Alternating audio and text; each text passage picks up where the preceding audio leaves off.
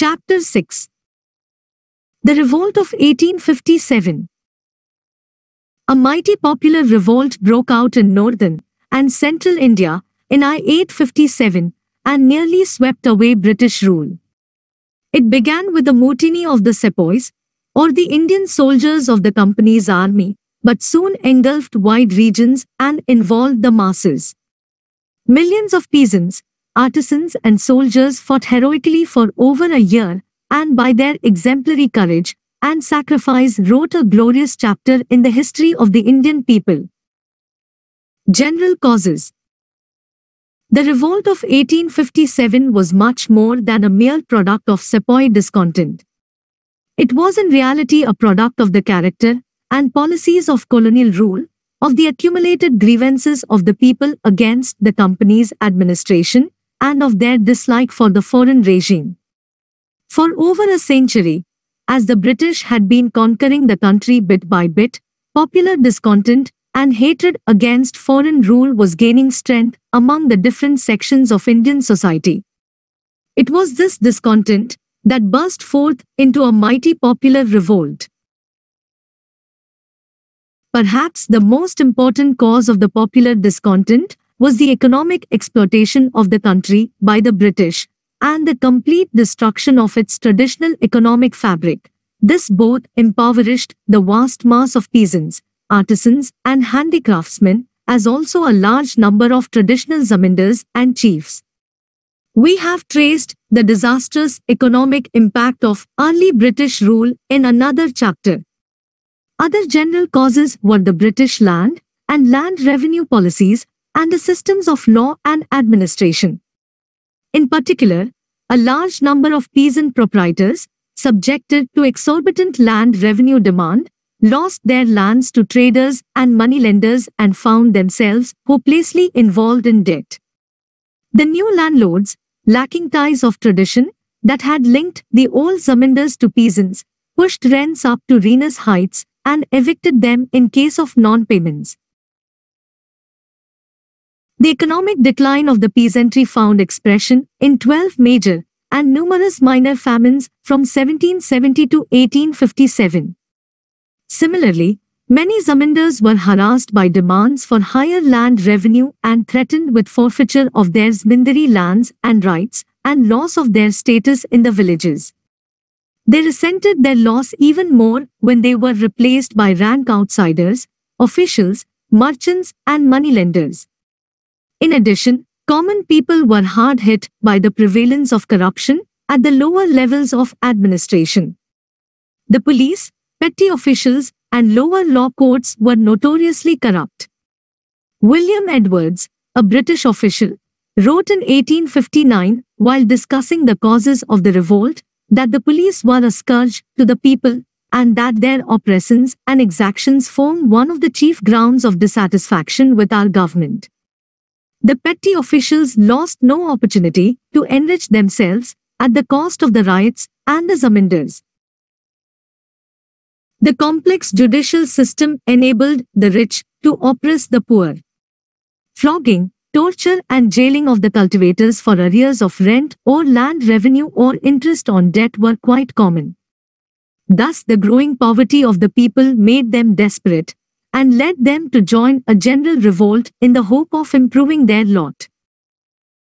The middle and upper classes of Indian society, particularly in the north, were hard hit by their exclusion from well-paid higher posts in the administration. The gradual disappearance of Indian states deprived those Indians who were employed in them in high administrative and judicial posts of means of livelihood. British supremacy also led to the ruin of persons who made a living by following cultural pursuits. The Indian rulers had been patrons of arts and literature and had supported scholars, religious preachers and divines. The displacement of these rulers by the East India Company meant the sudden withdrawal of this patronage and the impoverishment of those who had depended upon it. Religious preachers, Pandits and Maulvis, who felt that their entire future was threatened, were to play an important role in spreading hatred against the foreign rule. Another basic cause of the unpopularity of British rule was its very foreignness.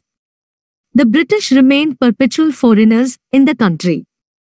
For one, there was no social link or communication between them and the Indians. Unlike foreign conquerors before them, they did not mix socially even with the upper classes of Indians. Instead, they had a feeling of racial superiority and treated Indians with contempt and arrogance. As Sayyid Ahmad Khan wrote later, even natives of the highest rank never came into the presence of officials, but with an inward fear and trembling. Most of all, the British did not come to settle in India and to make it their home. Their main aim was to enrich themselves and then go back to Britain along with their wealth. The people of India were aware of this basically foreign character of the new rulers.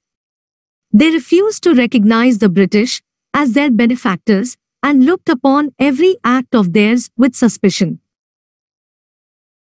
They had thus a vague sort of anti-British feeling which found expression even earlier than the revolt in numerous popular uprisings against the British. The period of the growth of discontent among the people coincided with certain events which shattered the general belief in the invincibility of British arms and encouraged the people to believe that the days of the British regime were numbered.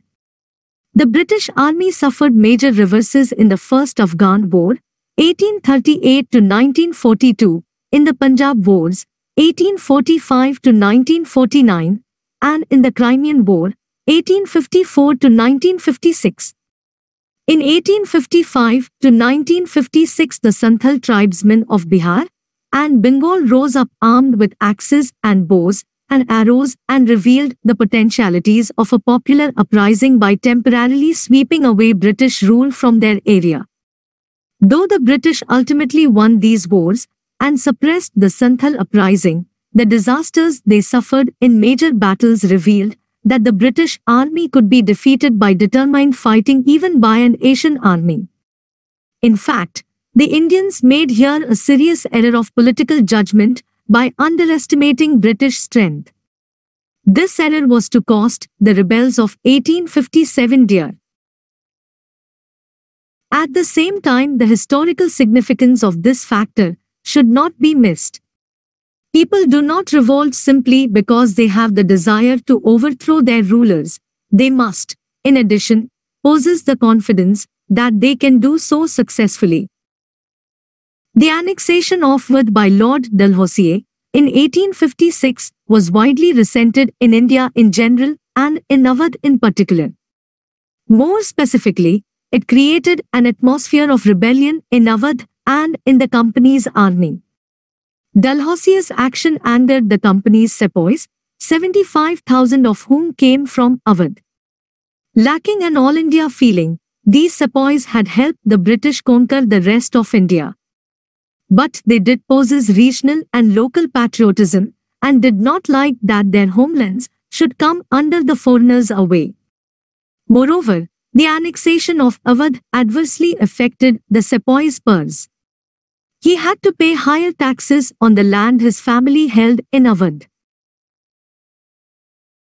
The excuse Dalhousie had advanced for annexing Awadh was that he wanted to free the people from the Nawab's mismanagement and Talukdar's oppression, but, in practice, the people got no relief indeed. The common man had now to pay higher land revenue and additional taxes on articles of food, houses, ferries, opium, and justice.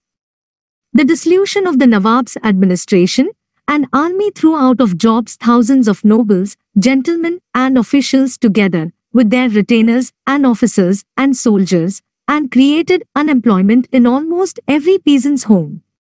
Similarly, merchants, shopkeepers, and handicraftsmen who had catered to the Awadh court and nobles lost their livelihood. Moreover, the British confiscated the estates of a majority of the talukdars or zamindars. These dispossessed talukdars, numbering nearly 21,000, anxious to regain their lost estates and position, became the most dangerous opponents of British rule. The annexation of Awadh. along with the other annexations of Dalhousie, created panic among rulers of the native states. They now discovered that even their most groveling loyalty had failed to satisfy the British greed for territory. What is of even greater importance, the political prestige of the British suffered a great deal because of the manner in which they had repeatedly broken their written and oral pledges and treaties with the Indian powers and annexed them or reduced them to subordination and imposed their own nominees on their thrones. This policy of annexation and subordination was, for example, directly responsible for making Nana Sahib, the Rani of Jhansi, and Bahadur Shah their staunch enemies. Nana Sahib was the adopted son of Baji Rao II, the last Peshwa. The British refused to grant Nana Sahib the pension they were paying to Baji Rao II, the last Peshwa, and forced him to live at Kanpur, far away from his family seat at Pune. Similarly, the British insistence on the annexation of Jhansi incensed the proud Rani Lakshmibai, who wanted her adopted son to succeed her deceased husband. The house of the Mughals was humbled when Dalhousie announced in 1849 that the successor to Bahadur Shah would have to abandon the historic Red Fort and move to a humbler residence at the Qutub on the outskirts of Delhi. And, in 1856, Canning announced that after Bahadur Shah's death, the Mughals would lose the title of kings and would be known as mere princes. An important factor in turning the people against British rule was their fear that it endangered their religion.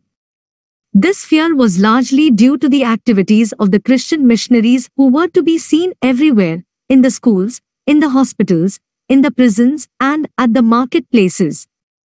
These missionaries tried to convert people and made violent and vulgar public attacks on Hinduism and Islam. They openly ridiculed and denounced the long-cherished customs and traditions of the people. They were, moreover, provided police protection. The actual conversions made by them appeared to the people as living proofs of the threat to their religion. Popular suspicion that the alien government supported the activities of the missionaries was strengthened by certain acts of the government and the actions of some of its officials. In 1850, the government enacted a law which enabled a convert to Christianity to inherit his ancestral property. Moreover, the government maintained at its cost chaplains or Christian priests in the army. Many officials, civil as well as military, considered it their religious duty to encourage missionary propaganda and to provide instruction in Christianity in government schools and even in jails. The conservative religious and social sentiments of many people were also hurt by some of the humanitarian measures which the government had undertaken on the advice of Indian reformers. They believed that an alien Christian government had no right to interfere in their religion and customs. The abolition of the custom of sati, the legalization of widow remarriage, and the opening of Western education to girls appeared to them as examples of such undue interference. Religious sentiments were also hurt by the official policy of taxing lands belonging to temples and mosques and to their priests or the charitable institutions which had been exempted from taxation by previous Indian rulers. Moreover, the many Brahmin and Muslim families dependent on these lands were aroused to fury, and they began to propagate that the British were trying to undermine the religions of India. The revolt of 1857 started with the mutiny of the company's sepoys.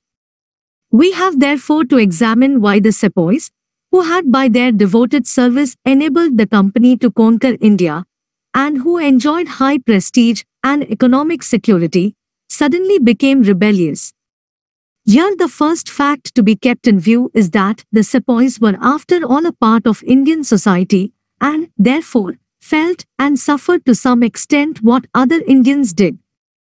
The hopes, desires, and despairs of the other sections of society, especially the peasantry, were reflected in them. The sepoy was, in fact, a peasant in uniform. If their near and dear ones suffered from the destructive economic consequences of the British rule, they, in turn, felt this suffering. They were also duly affected by the general belief that the British were interfering in their religions and were determined to convert Indians to Christianity. Their own experience predisposed them to such a belief. They knew that the army was maintaining chaplains at state cost.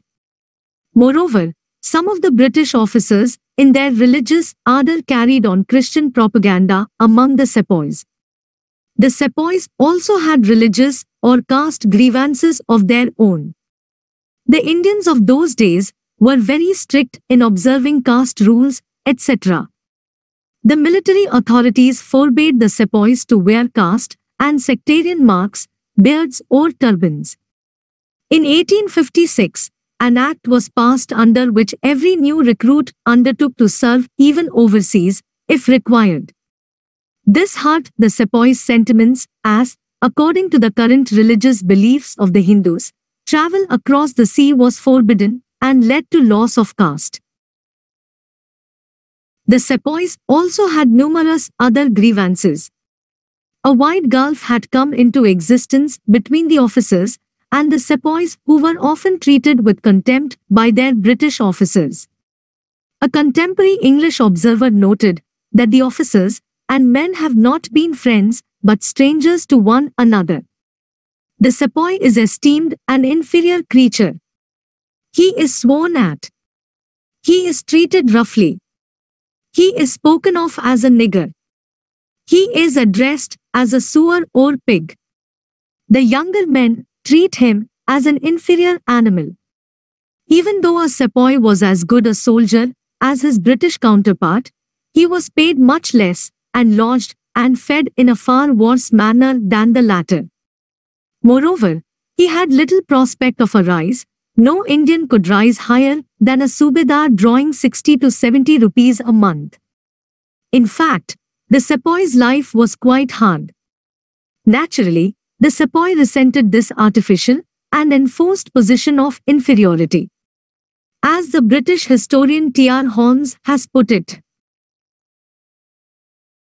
though he might give signs of the military genius of a Hadar, he knew that he could never attain the pay of an English subaltern, and that the rank to which he might attain, after some 30 years of faithful service, would not protect him from the insolent dictation of an ensign fresh from England. A more immediate cause of the sepoys' dissatisfaction was the recent order that they would not be given the foreign service allowance, batta, when serving in Sindh or in the Punjab. This order resulted in a big cut in the salaries of a large number of them. The annexation of Awadh, the home of many sepoys, further inflamed their feelings. The dissatisfaction of the sepoys had in fact a long history. A sepoy mutiny had broken out in Bengal as early as 1764. The authorities had suppressed it by blowing away 30 sepoys from the mouths of guns. In 1806 the sepoys at Vellore mutinied but were crushed with terrible violence, with several hundred men dying in battle. In 1824, the 47th Regiment of Sepoys at Barakpur refused to go to Burma by the sea route. The regiment was disbanded, its unarmed men were fired upon by artillery, and the leaders of the sepoys were hanged. In 1844, 7 battalions revolted on the question of salaries and batta. Similarly, the sepoys in Afghanistan were on the verge of revolt during the Afghan War. 2 subdars, a Muslim and a Hindu, were shot dead for giving expression to the discontent in the army. The satisfaction was so widespread among the sepoys that Frederick Halliday, Lieutenant Governor of Bengal in 1858, was led to remark that the Bengal army was more or less mutinous, always on the verge of revolt and certain to have mutinied at one time or another as soon as provocation might combine with opportunity. Thus widespread and intense dislike, and even hatred of foreign rule prevailed among large numbers of Indian people and soldiers of the company's army. This feeling was later summed up by Syed Ahmad Khan in his Causes of the Indian Mutiny as follows. At length, the Indians fell into the habit of thinking that all laws were passed with a view to degrade and ruin them, and to deprive them and their compatriots of their religion.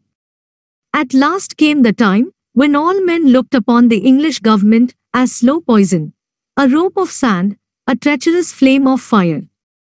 They began to believe that if today they escaped from the clutches of the government, tomorrow they would fall into them, or that even if they escaped the morrow, the third day would see their ruin. The people wished for a change in the government, and rejoiced heartily at the idea of British rule being superseded by another. Similarly, a proclamation issued by the rebels in Delhi complained. First, in Hindustan they have exacted as revenue rupees 300 where only 200 were due, and rupees 500 where but 400 were demandable, and still they are solicitous to raise their demands. The people must therefore be ruined and beggared. Second, they have doubted and quadrupled and raised tenfold the Chaukidari tax, and have wished to ruin the people. Third, the occupation of all respectable and learned men is gone, and millions are destitute of the necessaries of life. When any one in search of employment determines on proceeding from one zilla to another, every soul is charged 6 pi as toll on roads, and has to pay from 4 to 8 annas for each cart. Those only who pay are permitted to travel on the public roads. How far can we detail the oppression of the tyrants? Gradually matters arrived at such a pitch that the government had determined to subvert everyone's religion. The revolt of 1857 came as a culmination of popular discontent with British policies and imperialist exploitation. But it was no sudden occurrence. For nearly a century, there had been fierce popular resistance to British domination all over India. Armed rebellions began as British rule was established in Bengal and Bihar, and they occurred in area after area as it was conquered. There was hardly a year without armed opposition, or a decade without a major rebellion in one part of the country or the other. From 1763 to 1856, there were more than 40 major rebellions and hundreds of minor ones. These rebellions had been often led by Rajas, Nawabs, Zamindars, landlords, and polygars, but their fighting forces had been provided by peasants, artisans, and ex-soldiers of the deposed Indian rulers and dispossessed and disarmed Zamindars and polygars. These almost continuous rebellions were massive in their totality, but were wholly local in their spread and isolated from each other. They were also localized in their effects. The immediate cause. By 1857, the material for a mass upheaval was ready. Only a spark was needed to set it afire. The episode of the greased cartridges provided this spark for the sepoys, and their mutiny gave the general populace the occasion to revolt.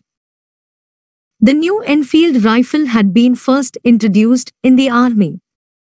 Its cartridges had a greased paper cover, whose end had to be bitten off before the cartridge was loaded into the rifle. The grease was in some instances composed of beef and pig fat. The sepoys, Hindu as well as Muslim, were enraged. The use of the greased cartridges would endanger their religion. Many of them believed that the government was deliberately trying to destroy their religion and convert them to Christianity. The time to rebel had come. The beginning and course of the revolt. Was the revolt of 1857 spontaneous and unplanned, or the result of careful and secret organization? It is not easy to answer this question with certainty. A peculiar aspect of the study of the history of the revolt of 1857 is that it has to be based almost entirely on British records. The rebels have left behind no records. As they worked illegally, they perhaps kept no records. Moreover, they were defeated and suppressed, and their version of events died with them. Lastly, for years afterwards, the British suppressed any favorable mention of the revolt and took strong action against anyone who tried to present the rebels' side of the story. One group of historians and writers has asserted that the revolt was the result of a widespread and well-organized conspiracy. They point to the circulation of chapatis and red lotuses, propaganda by wandering sannyasis, fakirs and madaris. Other writers equally forcefully deny that any careful planning went into the making of the revolt. They point out that not a scrap of paper was discovered before or after the revolt indicating an organized conspiracy, nor did a single witness come forward to make such a claim. The revolt began at Meerut, 58 kilometers from Delhi, on 10 May 1857, and then, gathering force rapidly, it cut across northern India as if like a sword. It soon embraced a vast area from the Punjab in the north and the Narmada in the south to Bihar in the east and Rajputana in the west. Even before the outbreak at Meerut, Mangal Pandey had become a martyr at Barakpur. Mangal Pandey, a young soldier, was hanged on 29 March 1857 for revolting single-handed and attacking his superior officers. This and many similar incidents were a sign that discontent and rebellion were brewing among the sepoys. And then came the explosion at Meerut. On 24 April, 90 men of the 3rd Native Cavalry refused to accept the greased cartridges. On 9 May, 85 of them were dismissed, sentenced to 10 years imprisonment, and put into fetters. This sparked off a general mutiny among the Indian soldiers stationed at Meerut.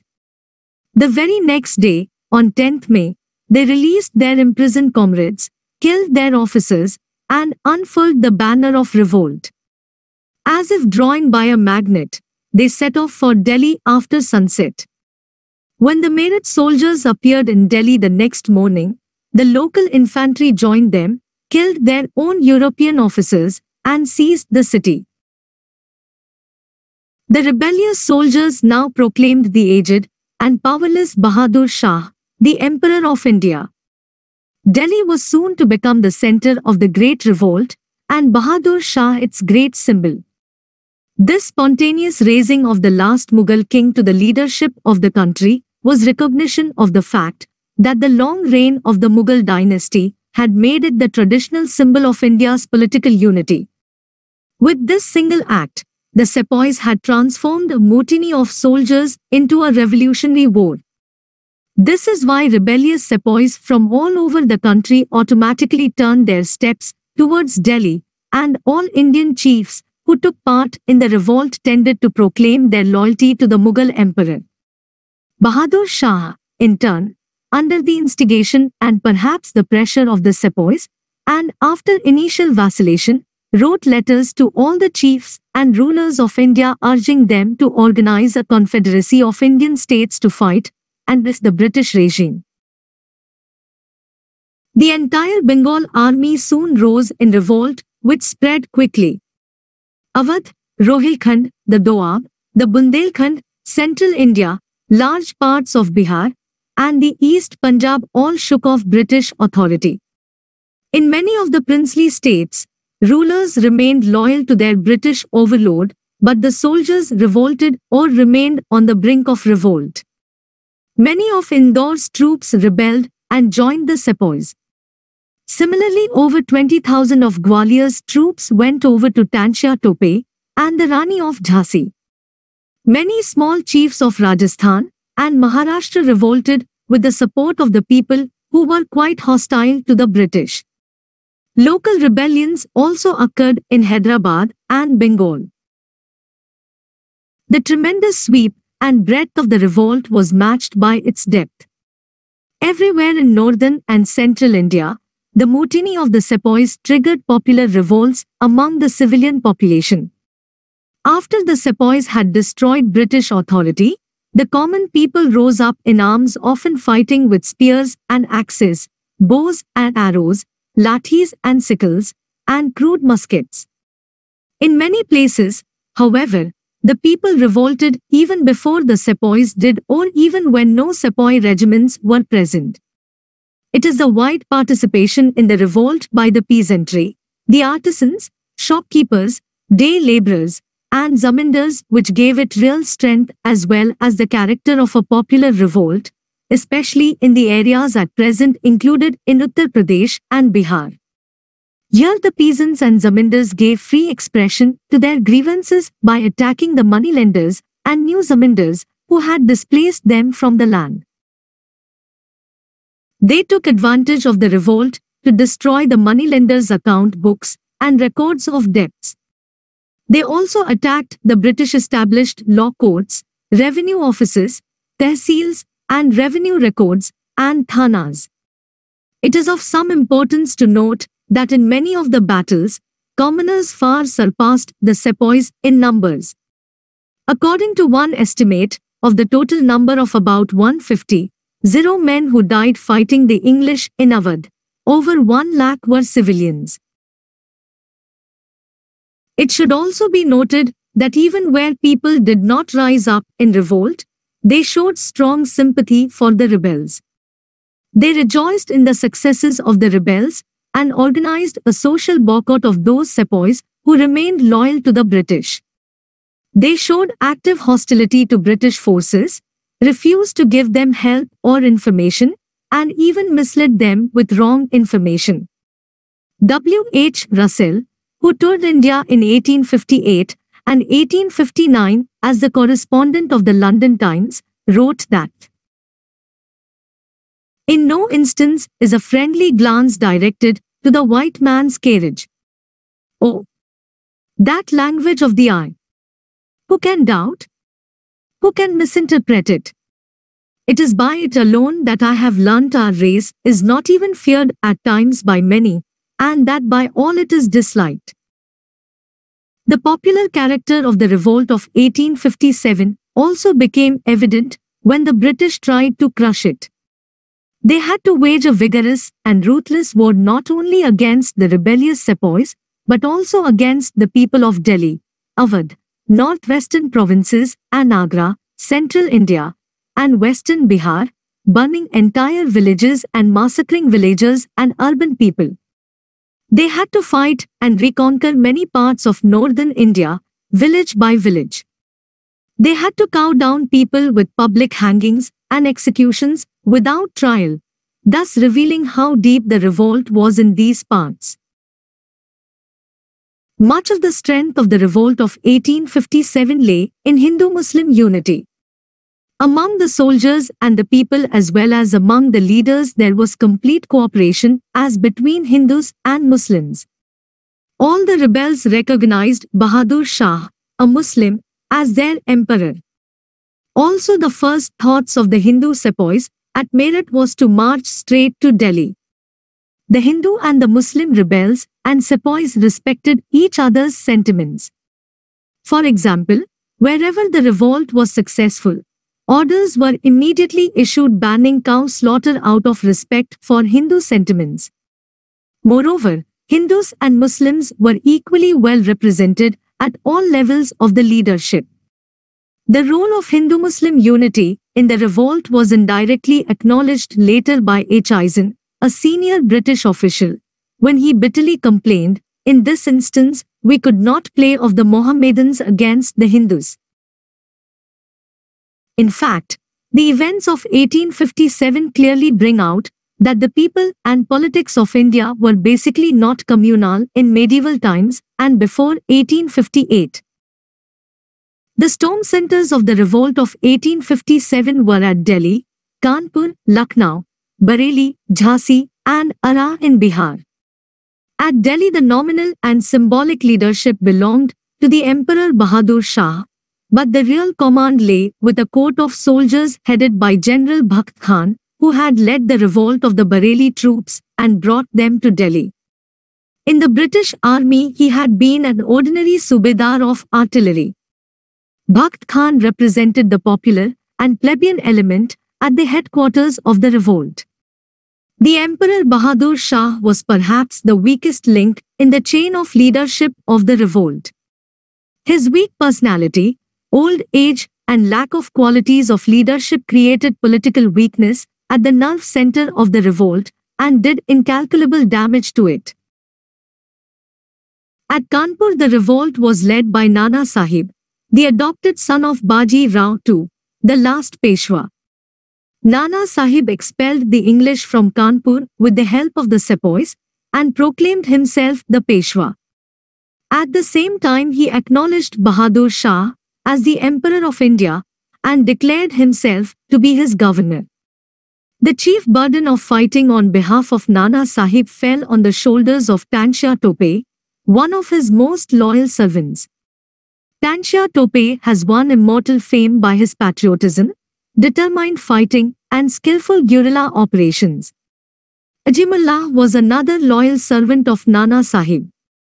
He was an expert in political propaganda. Unfortunately, Nana Sahib tarnished his brave record by deceitfully killing the British garrison at Kanpur after he had agreed to give them safe conduct. The revolt at Lucknow was led by Hazrat Mahal, the Begum of Awadh, who had proclaimed her young son, Birjis Qadar, as the Nawab of Awadh. Helped by the sepoys at Lucknow and by the zamindars and peasants of Awadh, the Begum organized an all-out attack on the British. Compelled to give up the city, the latter entrenched themselves in the Residency building. In the end, the siege of the Residency failed, as the small British garrison fought back with exemplary fortitude and valor. One of the great leaders of the revolt of 1857, and perhaps one of the greatest heroines of Indian history, was the young Rani Lakshmibai of Jhansi. The young Rani joined the rebels when the British refused to acknowledge her right to adopt an heir to the Jhansi Gaddi, annexed her state, and threatened to treat her as an instigator of the rebellion of the sepoys at Jhansi. The Rani vacillated for some time. But once she decided to throw in her lot with the rebels, she fought valiantly at the head of her troops. Tales of her bravery and courage and military skill have inspired her countrymen ever since. Driven out of Jhansi by the British forces after a fierce battle in which even women were seen working the batteries and distributing ammunition, she administered the oath to her followers that with our own hands we shall not our Azad Shahi, independent rule, bury. She captured Gwalior with the help of Tanshah Tope and her trusted Afghan guards. Maharaja Scindia, loyal to the British, made an attempt to fight the Rani, but most of his troops deserted to her. Scindia sought refuge with the English at Agra. The brave Rani died fighting on 17th June 1858, clad in the battle dress of a soldier and mounted on a charger. Beside her fell her lifelong friend and companion, a Muslim girl. Kunwar Singh, a ruined and discontented Zmindar of Jagdishpur near Arrah, was the chief organizer of the revolt in Bihar. Though nearly 80 years old, he was perhaps the most outstanding military leader and strategist of the revolt. Maulvi Ahmadullah of Faizabad was another outstanding leader of the revolt. He was a native of Madras, where he had started preaching armed rebellion. In January 1857, he moved towards the north to Faizabad, where he fought a large-scale battle against a company of British troops sent to stop him from preaching sedition. When the general revolt broke out in May, he emerged as one of its acknowledged leaders in Awadh. The greatest heroes of the revolt were, however, the sepoys, many of whom displayed great courage in the field of battle and thousands of whom unselfishly laid down their lives. More than anything else, it was their determination and sacrifice that nearly led to the expulsion of the British from India. In this patriotic struggle, they sacrificed even their deep religious prejudices.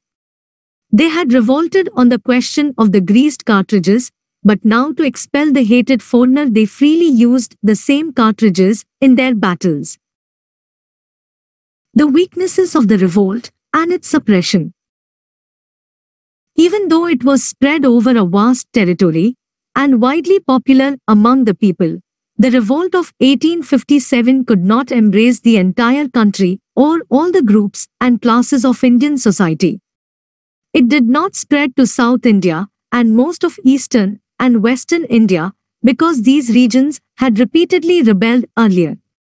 Most rulers of the Indian states and the big zamindars, selfish to the core and fearful of British might, refused to join in.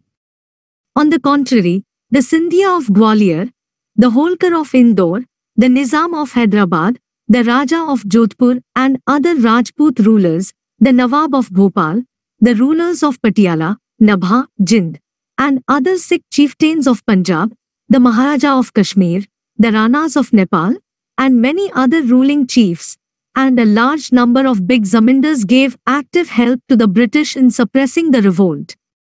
In fact, no more than 1% of the chiefs of India joined the revolt. Governor-General Canning later remarked that these rulers and chiefs acted as the breakwaters to the storm which would have otherwise swept us in one great wave. Madras, Bombay, Bengal and the western Punjab remained undisturbed, even though the popular feeling in these provinces favored the rebels. Moreover, except for the discontented and the dispossessed zamindars, the middle and upper classes were mostly critical of the rebels. Most of the propertied classes were either cool towards them or actively hostile to them. Even many of the talukdars, big zamindars, of Awadh, who had joined the revolt, abandoned it once the government gave them an assurance that their estates would be returned to them. This made it very difficult for the peasants and soldiers of Awadh to sustain a prolonged guerrilla campaign. The moneylenders were the chief targets of the villagers' attacks. They were, therefore, naturally hostile to the revolt. The merchants, too, gradually became unfriendly. The rebels were compelled to impose heavy taxation on them in order to finance the war or to seize their stocks of foodstuffs to feed the army. The merchants often hid their wealth and goods and refused to give free supplies to the rebels. The zamindars of Bengal also remained loyal to the British. They were after all a creation of the British. Moreover, the hostility of Bihar peasants towards their zamindars frightened the Bengal zamindars. Similarly, the big merchants of Bombay, Calcutta, and Madras supported the British because their main profits came from foreign trade and economic connections with the British merchants. The modern educated Indians also did not support the revolt. They were repelled by the rebels' appeals to superstitions and their opposition to progressive social measures. As we have seen, the educated Indians wanted to end the backwardness of their country. They mistakenly believed that the British rule would help them accomplish these tasks of modernization while the rebels, led by zamindars, old rulers and chieftains and other feudal elements, would take the country backward. Only later did the educated Indians learn from experience that foreign rule was incapable of modernizing the country, and that it would instead impoverish it and keep it backward. The revolutionaries of 1857 proved to be more far-sighted in this respect. They had a better, instinctive understanding of the evils of foreign rule and of the necessity to get rid of it. On the other hand, they did not realize, as did the educated intelligentsia, that the country had fallen prey to foreigners precisely because it had stuck to rotten and outmoded customs, traditions and institutions. They failed to see that national salvation lay not in going back to feudal monarchy, but in going forward to a modern society, a modern economy, scientific education and modern political institutions. In any case, it cannot be said that the educated Indians were anti-national or loyal to a foreign regime. As events after 1858 were to show, they were soon to lead a powerful and modern national movement against British rule. Whatever the reasons for the disunity of Indians, it was to prove fatal to the revolt. But this was not the only weakness from which the cause of the rebels suffered. They were short of modern weapons and other materials of war. Most of them fought with such ancient weapons as pikes and swords. They were also poorly organized. The sepoys were brave and selfless, but they were also ill-disciplined. Sometimes they behaved more like a riotous mob than a disciplined army. The rebel units did not have common plans of military action, or authoritative heads, or centralized leadership. The uprisings in different parts of the country were completely uncoordinated. The leaders were joined together by a common feeling of hatred for the alien rule but by nothing else. Once they overthrew British power from an area, they did not know what sort of political power or institutions to create in its place. They were suspicious and jealous of one another and often indulged in suicidal quarrels. Similarly, the peasantry, having destroyed revenue records and moneylenders' books and overthrown the new zamindars, became passive, not knowing what to do next. In fact, the weakness of the revolt went deeper than the failings of individuals. The movement had little understanding of colonialism, which had overpowered India, or of the modern world. It lacked a forward-looking program, a coherent ideology, a political perspective, or a vision of the future society and economy. The revolt represented no societal alternative to be implemented after the capture of power. The diverse elements which took part in the revolt were united only by their hatred of British rule, but each of them had different grievances and differing conceptions of the politics of free India. This absence of a modern and progressive program enabled the reactionary princes and zamindars to seize the levers of power of the revolutionary movement. But the feudal character of the revolt should not be stressed over much. Gradually the soldiers and the people were beginning to evolve a different type of leadership. The very effort to make the revolt a success was compelling them to create new types of organization. For example, at Delhi, a court of administrators consisting of 10 members, 6 armymen and 4 civilians, was established. All its decisions were taken by a majority vote. The court took all military and administrative decisions in the name of the emperor. Similar efforts to create new organizational structures were made in other centers of the rebellion. As Benjamin Disraeli warned the British government at the time, if they did not suppress the revolt in time, they would find other characters on the stage with whom to contend, besides the princes of India.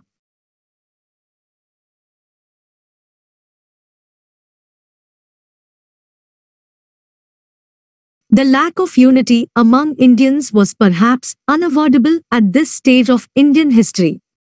Modern nationalism was yet unknown in India. Patriotism meant love of one's small locality or region, or at most one's state. All India interests and the consciousness that these interests bound all Indians together were yet to come. In fact, the revolt of 1857 played an important role in bringing the Indian people together and imparting to them the consciousness of belonging to one country.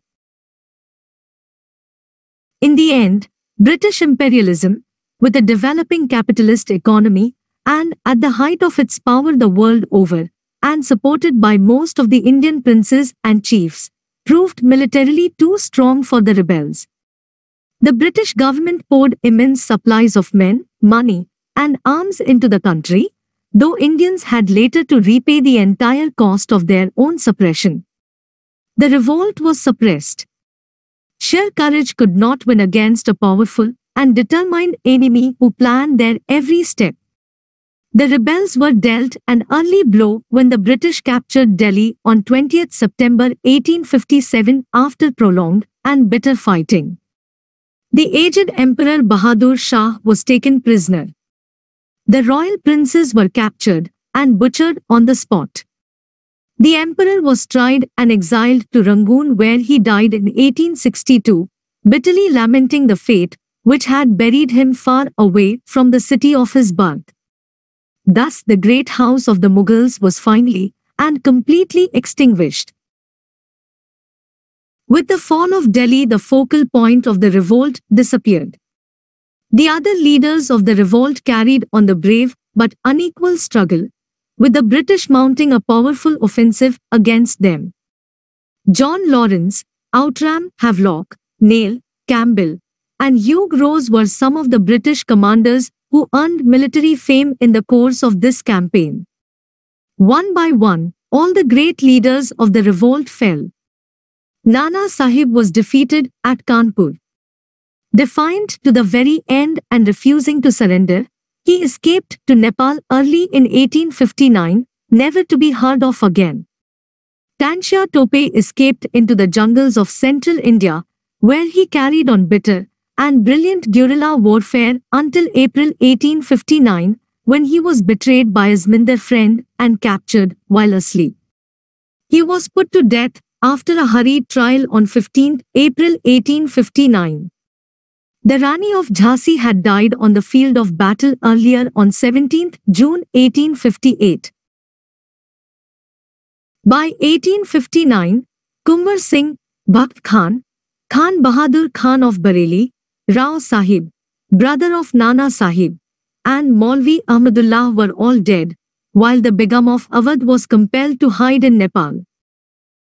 By the end of 1859, British authority over India was fully re-established, but the revolt had not been in vain. It is a glorious landmark in our history. Though it was a desperate effort to save India in the old way and under traditional leadership, it was the first great struggle of the Indian people for freedom from British imperialism. It paved the way for the rise of the modern national movement.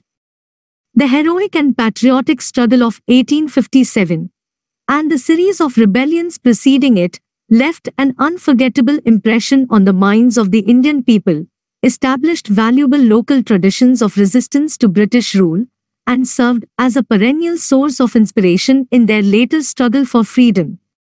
The heroes of the revolt soon became household names in the country, even though the very mention of their names was frowned upon by the rulers.